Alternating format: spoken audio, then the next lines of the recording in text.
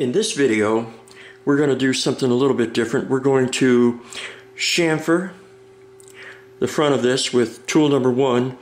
Then we're going to use a G83 drilling cycle, and we're going to center drill, and then we're going to put a hole a ½ inch deep in this piece of aluminum.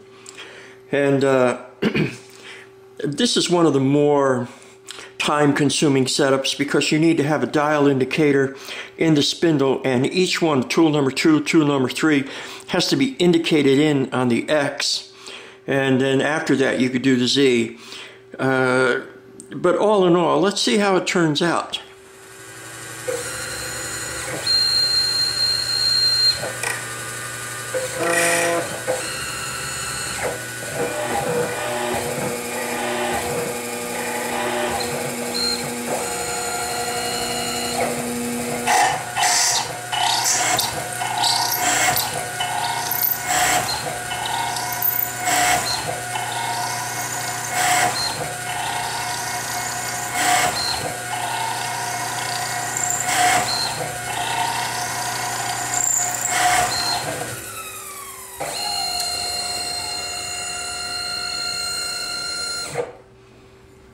Let's take a look and see how that turned out.